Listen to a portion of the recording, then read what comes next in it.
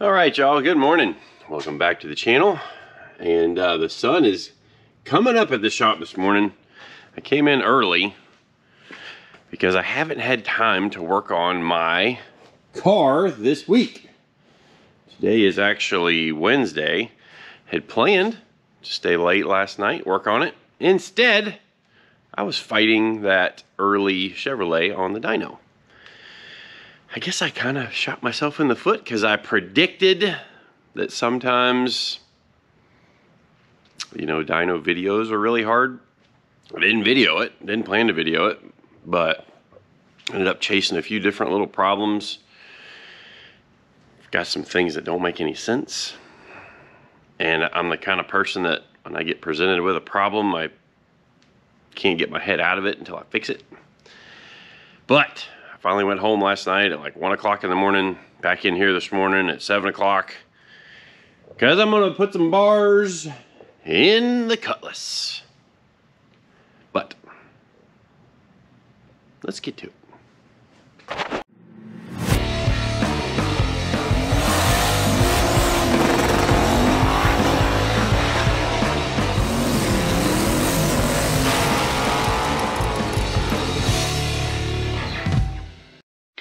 Alright, so before we get out into the shop working on the Cutlass, I wanted to let you guys know that today's video is sponsored by NordVPN. NordVPN is a service that protects your internet connection and your privacy online.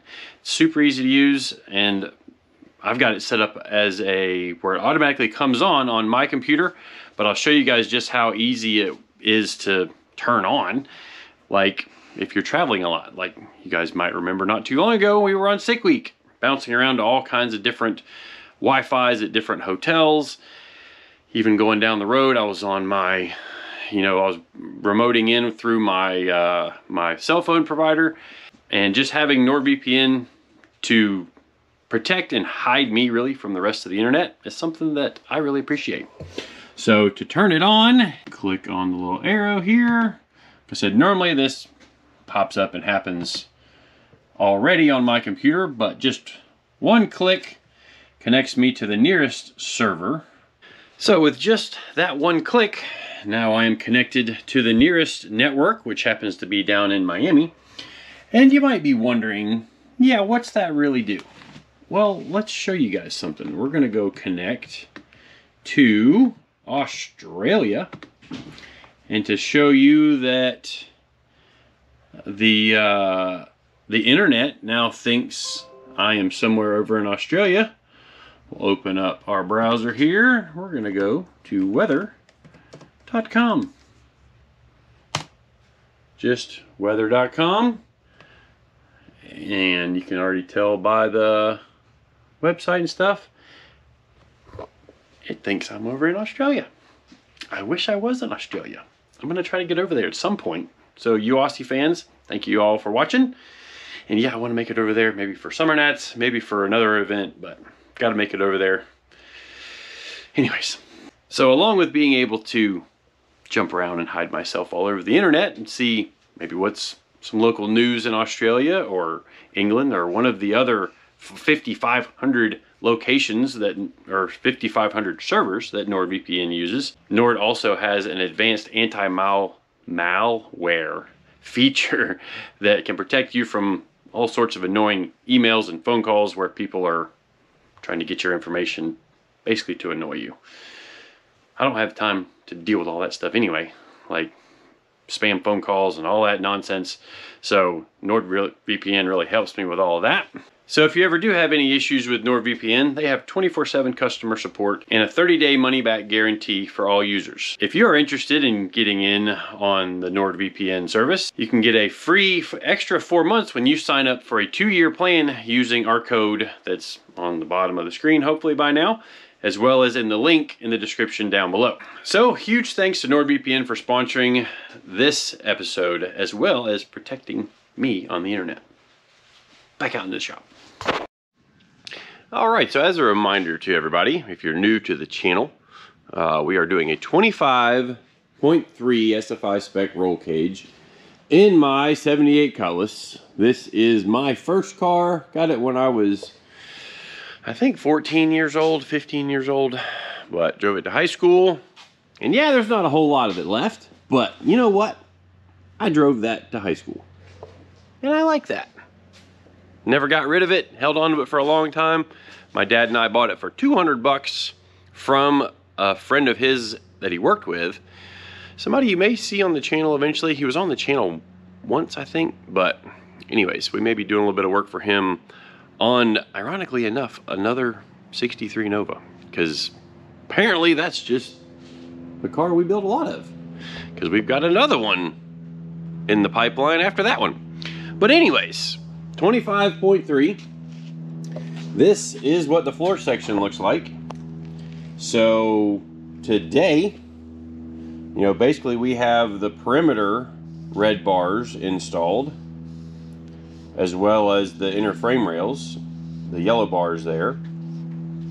And today I want to get all of the blue bars made. So those blue bars need to be 1.25 inches by 0.58. And I do need to also do this bar.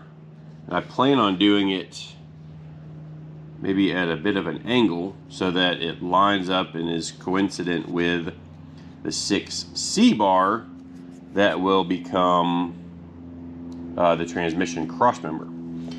So to find out where that bar needs to go, I need to measure where the transmission mount is going to end up. And that means that I've kind of got to do a little bit of guesstimation because the body's not on the frame. So I've got to do some guesstimation again to figure out where the back of the engine can be, and then where that puts the transmission, because the back of the engine, I've got to basically measure the back of the engine to the firewall there. Make sure that I clear that with the back of the engine, because the driver's side is the, no, actually the driver's side head is further ahead. So anyways, we'll take some measurements on all that. I'll put the engine just slightly ahead of that with my rough measurements, add 1/4 inch for the mid plate, and then measure from the transmission bell housing back to the transmission mount. And then the idea is we'll then measure from the body mount hole, kind of like we did in the other one.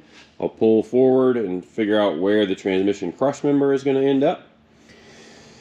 And then we can put the transmission crossmember in, and then we will do a diagonal in 1 5/8 inches, which means I need to go ahead and wrap these welds before I do those in, because I'm going to land it where it is right in the corner, and kind of show you guys how I do some of my notching and stuff today. So today I plan on doing more real-time stuff. There'll be some time-lapse, but it's kind of time-lapse heavy in the last video, mostly because it didn't really have the time to edit much else. Trying to get some work in on this thing, get it done, keep progressing forward. Trying to nibble at it a little bit every week, because I figure like that's the way I'm gonna get this thing done. And got some other big news yesterday of a project we're going to be a big part of. And for this week, this is my last day in the shop this week, because tomorrow I fly out for an adventure with somebody you guys will recognize. Hopefully you'll be excited to see him again. I think you will be. And then Saturday, we're going Ranger racing. And I've got to fly back across the whole country to get back to the Ranger race on Saturday. Whew, it's going to be a long couple of days. But it's time for me to do some measuring. And then I'm going to do that off camera. And then once I'm done with that, I'm going to show you guys where I decide to put things. And then we're going to get to work doing notching. We're going to get to work notching some tubing. Yep. A little bit more raw footage for you guys too. When I screw up, I'm going to leave it in. Sometimes I cut it out, but most of the goof ups stay in these videos. So, could be that I'm still waking up. I'll admit that. You know. All right. Let's get to work. All right. Well, after some measurements, we basically have the most forward part of the firewall about there. And then the back of the engine should be just a little bit behind, because the, you know, where the firewall shape is, it kind of tucks in a little bit to the recessed area. And then from there to where the transmission mount is going to end up is right around 27 inches. And I've got a pretty good bit of leeway. You guys may be wondering why I'm not being super precise on this, because I am allowed a 3-inch bend in this center cross member. So if I have to go forward, yes, ideally I would like it to be perfectly straight, and then the bolts straight up through it for the transmission mount. And it's going to be all solid mounted because it's aftermarket case.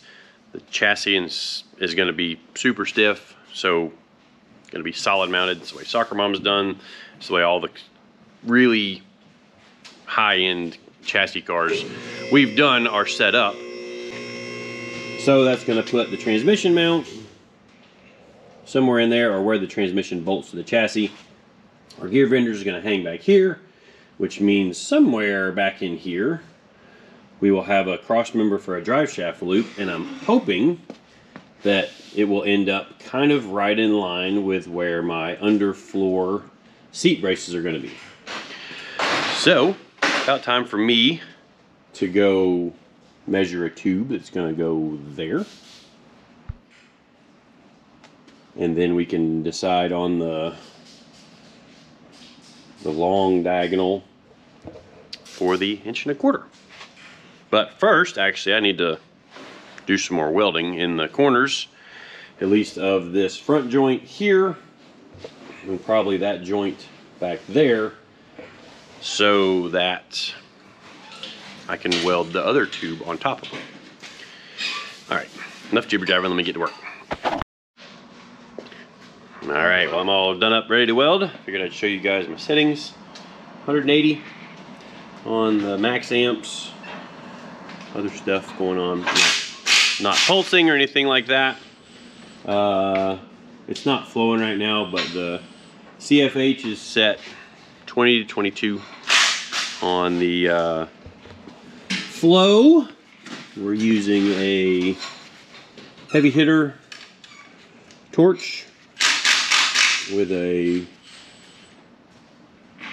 large gas lens, a lot of stick out.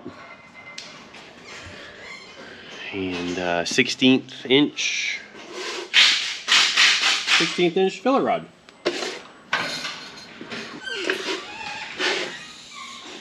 All right, well, let's weld a little bit. Can I sing? I don't know. If your singing's really good, we might get copyrighted.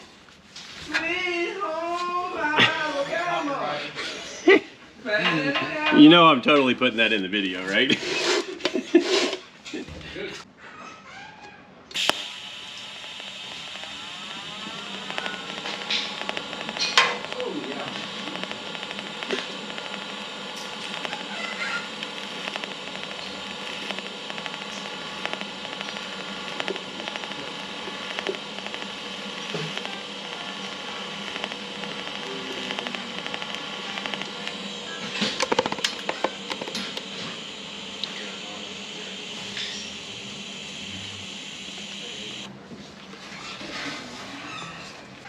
What happened to the music? Really?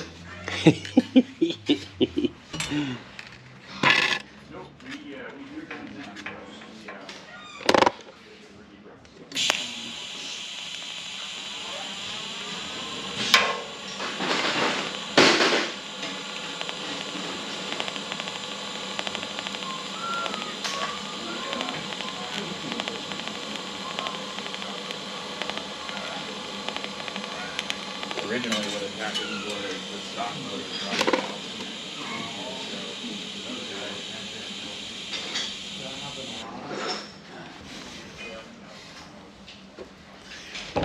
All right, over to the other side.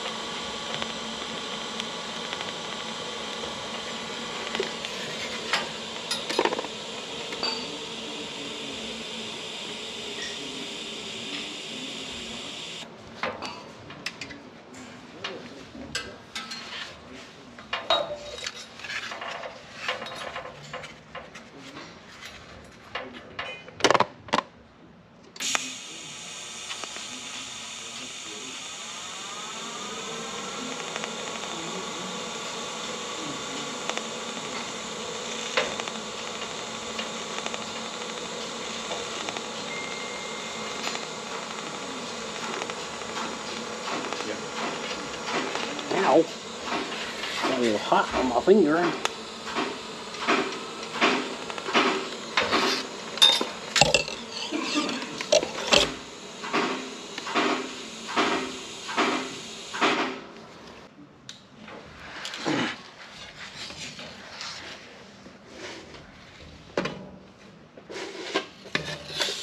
Oopsie.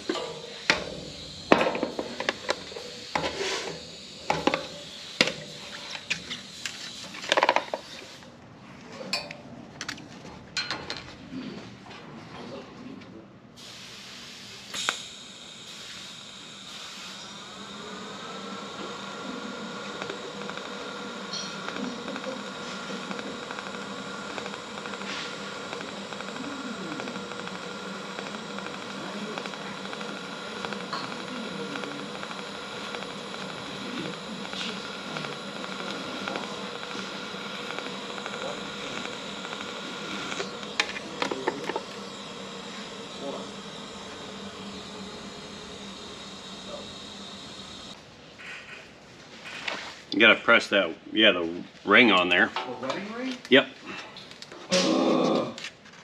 Why? So it don't fall off. So much work.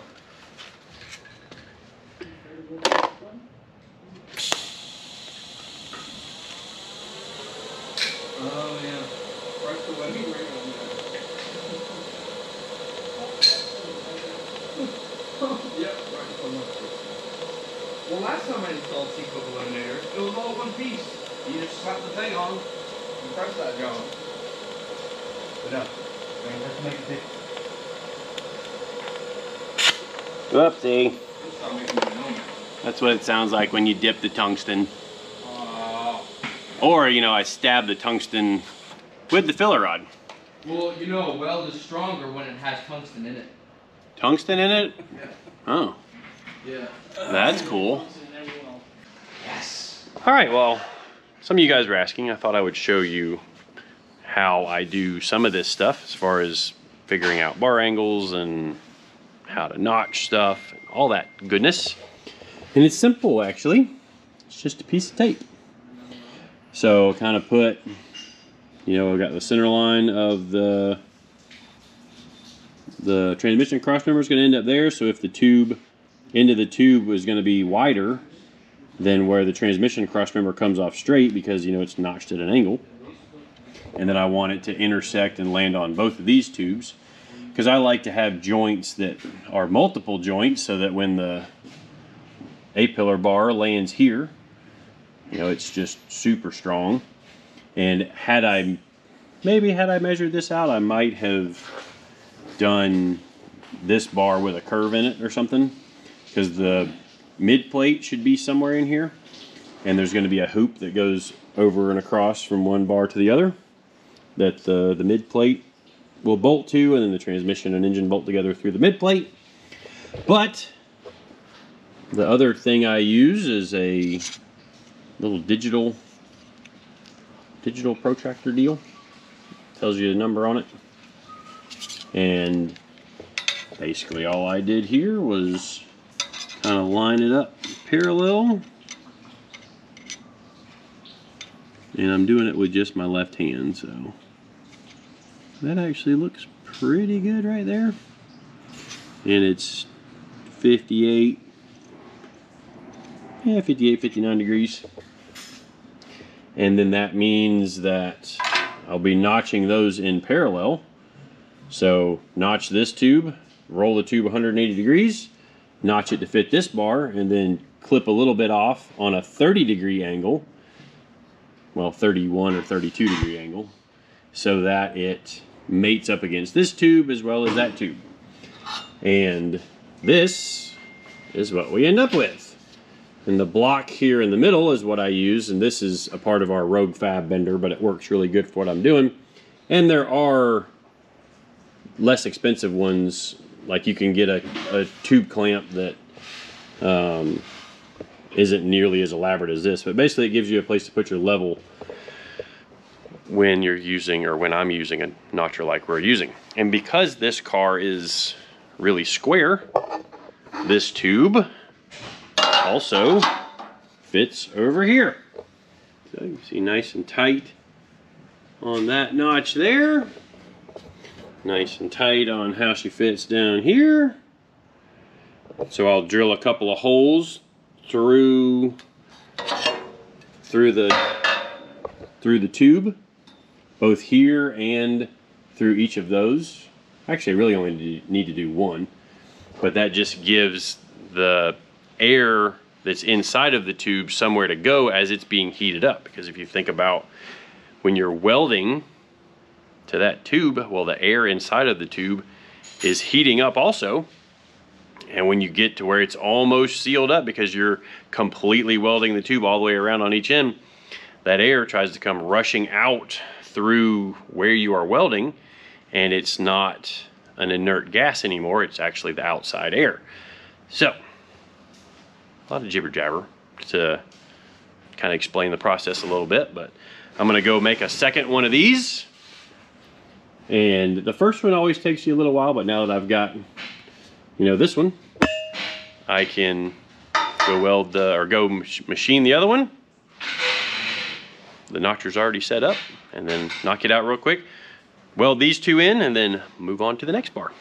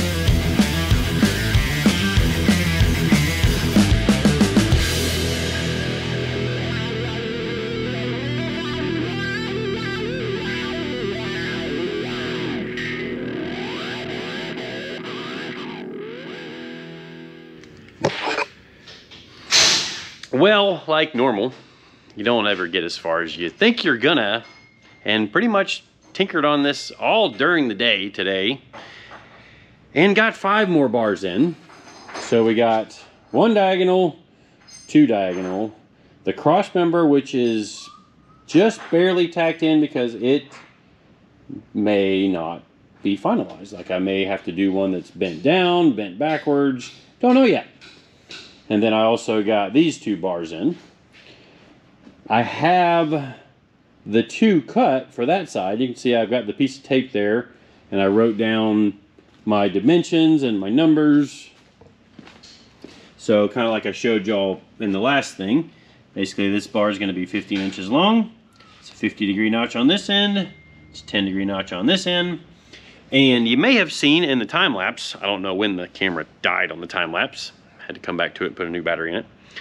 But I had a lot of time in notching those bars. And those of you with a really sharp eye may see that that bar is offset. So this is 1 1/4 inches. This is 1 5/8 inches. You may notice that this bar is not on center. Well, the idea is that underneath all of the bars is perfectly flat. Future plans, we'll see how it all works out, but future plans are, well, future plans call for that to be flat across all the bottom of the bars.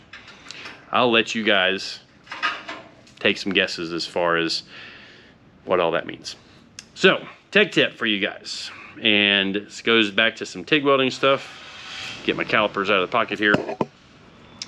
The way I was taught TIG welding is that my weld diameter should be the thickness of the tube onto each side of the joint. Now, it varies a little bit when you're welding, you know, a piece to a tube just because of the thicknesses, but the idea is that if you have the width, if you have the thickness of the tube, let's just do numbers. So both of these tubes are 83 thousandths thick.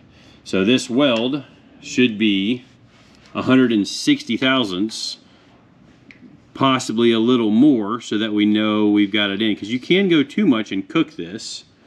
So it looks like I'm 193-ish there.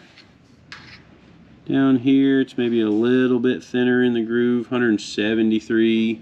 A little bit wider down there. So down here where there's a bigger kind of valley that you're filling, it's a little bit wider.